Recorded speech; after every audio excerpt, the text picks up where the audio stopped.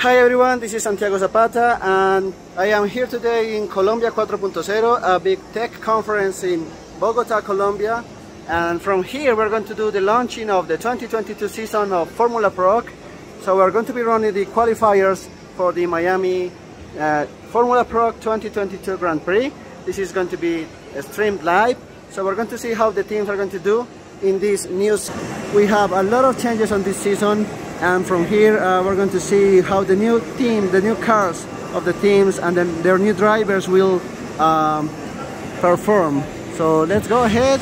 The cars are now in their warm-up laps. We see that they're starting some position, but it's still too early to know how they're going to do once they start with their flying laps. This is a brand new circuit in the city of Miami. And we have a lot of changes in this year's calendar and pilot lineup, especially the addition of Bedoya to the Epona team has a lot of fans wondering how it's going to do after the changes from last year, and Wickman now is on slasher racing, so there are a lot of changes that are expected. We are seeing this new track. It has some very long straights where the cars are developing very high speeds.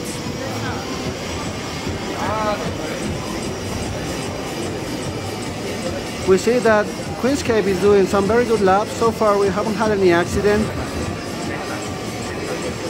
And here they are, we are almost ready for the flying laps. The qualifiers are starting now and we see Wickman crashing. That's not a good sign for the start of this season. We have now the flying laps on the track. Hewitt, the new addition to Queenscape Motorsport, is doing very good times, followed by his teammate Biscop, and Mendoza, also the new addition for the Mahejos team, has crashed. No good news for this Lashwa Racing team and for Mahejos.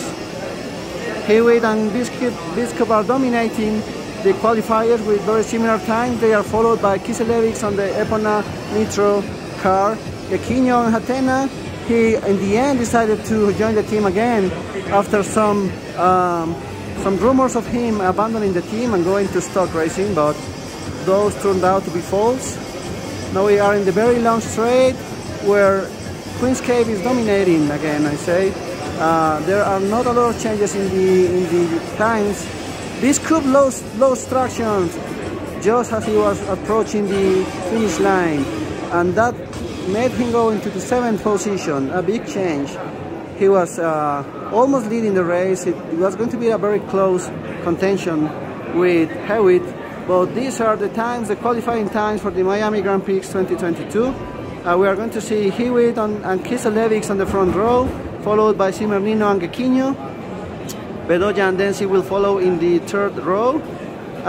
Densi and Biscop and the 4th row. Sorry, am I wrong? No, that's right. Bedoya and Densi in the 4th row.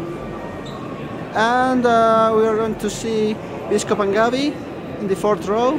And Mendoza and Wickman, they did not manage to finish their qualifiers. So they are going to be starting at the back of the grid.